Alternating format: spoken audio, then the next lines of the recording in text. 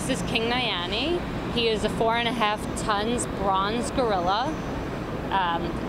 He came all the way to New York City from Australia. He's friendly, he's welcoming. He has his arms wide open for you to sit in. Up to 3 people could fit in his hands. He's here to really bring awareness to the endangered species of gorillas.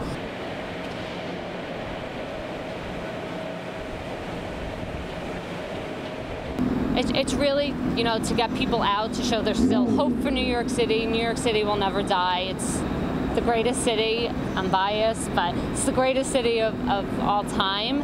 And, we might be going through some hard times, but with the Parks Department wanting to bring it here, it's because we want to bring people outside. We want to bring a little fun and hope to New York City.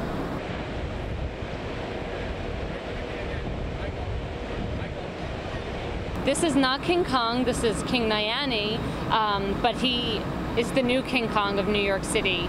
Not a gorilla to be scared of, but a gorilla to really embrace and bring happiness to the city.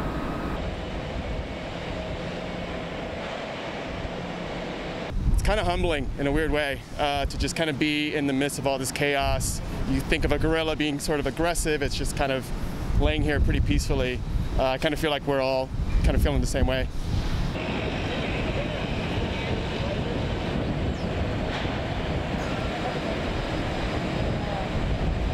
I think more art is welcome. I think we should have more art to bring us outside, things to see, things to do.